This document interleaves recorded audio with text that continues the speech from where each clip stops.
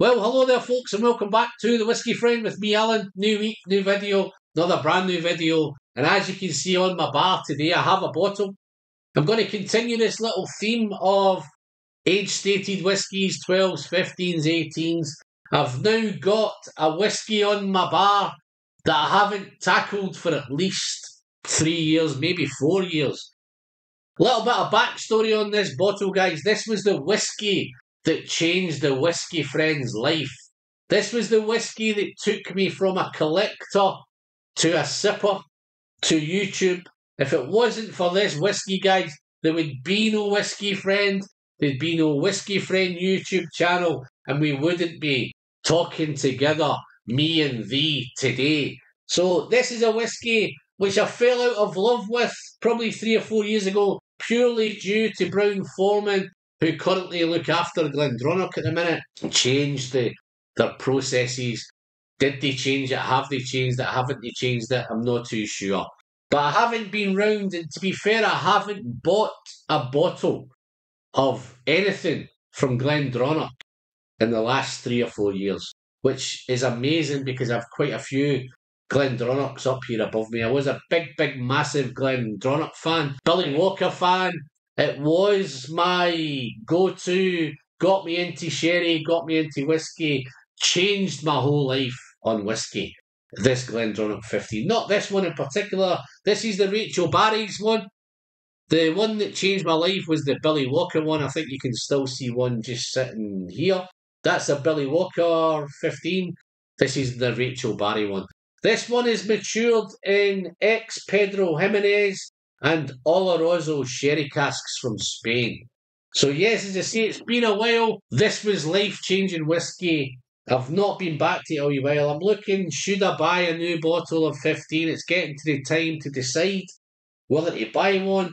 I'm going to leave it open to you guys to tell me whether I should buy one. What's your experience with GLENDRONACH 15 in the last couple of years? Please dive in. Share your thoughts with me. Should I buy it? Shouldn't I buy it? But today I'm going to nose it, taste it and score it, guys. And as usual, get myself gone. So, yeah, colour-wise, nice, rich, dark gold maybe, light amber, maybe a light copper colour. Really nice. Lovely stuff. But let's dive in and nose it. 46%. Non-chill filtered as far as I know. The problem we had was the natural colour disappeared off the tubes. Some people are telling me it's still natural colour, some people are telling me it's not. They've just made a business decision to take it off the packaging. So guys, make up your own mind. We'll try and make up our minds today. But let's nose this. So yes, it's a big burst of sherry. Big sherry note. Lots of berry fruit. Red berries, dark berries, maybe a wee bit of strawberry, a wee bit of raspberry, blackberry maybe, a wee bit of blackberry maybe. And then there's this wonderful chocolate note. So see, it's been a wee while, guys, since I've even tackled this one, so this is a eye-opener for me. Chocolate, very chocolatey, dark chocolate. Same time, it's nutty, walnut, hazelnut. And it has that, what I tend to find in a lot of sherry notes, it has that nice orange thing going on. Orange peel, maybe orange. There's a orangey note. With that chocolate, it's a little bit minty, and it reminds me almost of an After 8 mint. We have a chocolate minty sweet here in the UK. Probably have it elsewhere, but it's an After 8 mint here. It's like a after dinner mint. It has that After 8 chocolatey minty thing going on. And it's quite boozy on the nose. It's the raisins, figs, dates, all the usual sherry stuff's there. Okay, wow. It's been a while, old friend. Let's see if we can try and get reacquainted and convince me to pick up another bottle of you, my friend. But, guys, going to send it down the hatch. That is looks like a big dram, but it's not. As usual, you'll know it's just a typical little Whiskey Friend Capita glasses. They are back in stock, guys. If you feel you want to help support the channel, pick up the Capita glass, maybe a nosing glass, a Glencairn nosing glass. They are available. Just while we're on the subject, guys, if you have not subscribed to the channel, what are you waiting for? Let's communicate between me and thee. It's completely free. It still doesn't cost you anything. You can watch for free. You can do whatever you like to do. If you like to be notified, just click the subscribe button, guys. Click the bell. You'll be notified whenever I'm putting on a video. It's free, doesn't cost. You're helping the channel massively on its way to the magical 8K. YouTube like it, Alan likes it. Hopefully you guys like it. So yeah.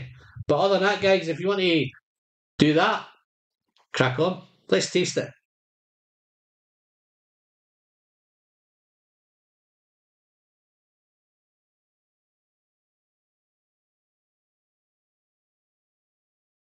Mm.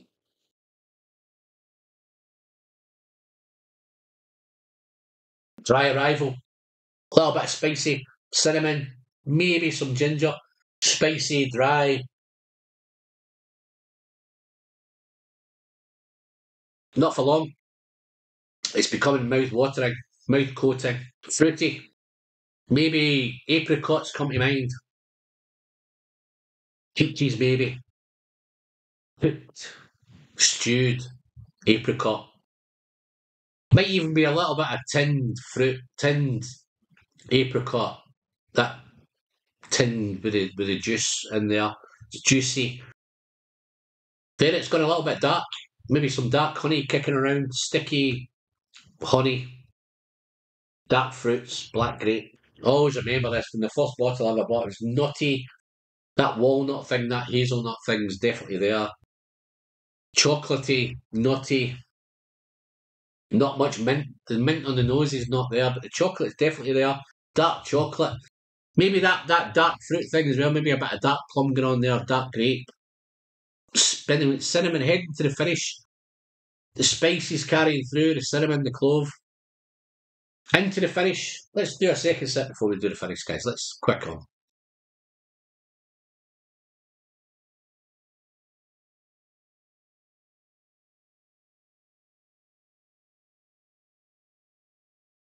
Well, finish. The spices kicking through from the end of the back end of the palate into the finish. So some cinnamon, some clove. But the finish is long. It's honeyed. It's sticky honey. It's more sticky, chewy than juicy. Chocolate. Definitely chocolate. The mint's there now. The mint's back. There's a bit of mint into the finish. Chocolate mint in the finish. Lost it a little bit in the palate, but it's heading back towards the finish. It's came back. Cinnamon, clove, a little bit of spice. Real nice. Okay. So guys, I've enjoyed it. It's been a while. This was my whiskey of choice back in the day. I'm not going to say it's changing my life again because it's different. Back then I was new to whiskey. That was probably, unlike most people, guys, I've started on probably one of the best iconic whiskies of all time as my first whiskey ever to try, which is a wee bit unusual. That's where it stopped me in my tracks. This one is nice. It's different. Have I been a wee bit harsh and maybe dropping GLENDRONACH?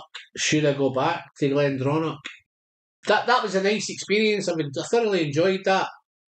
As I say, it's been a wee while since it's took me a trip down memory lane, back down the old GLENDRONACH road.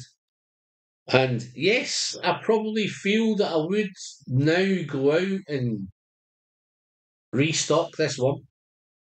Price wise, again, it's jumped again. I think it's into the kind of 65 to £75 price bracket, which again, it's just a way of life at the minute. But yeah, no, I think I would go out and buy one. In fact, I might just pick up another. So I'm glad I went back to try this, guys. But guys, if have you done the same thing? Have you dropped GLENDRONACH? Have you not went back to them? Have you got over the change? Is Brown Foreman still doing it? Is Rachel Barry still producing great stuff? Dive in, share your comments with me, guys. YouTube likes it, Alan likes it. But yeah, that's pretty much, guys, this one. I'm Alan, I'm the Whiskey Friend. Until next time, don't forget to send great whiskey straight down the hatch, and always remember, pleasure is in the sharing. Until the next one, guys, see you soon. Cheers now.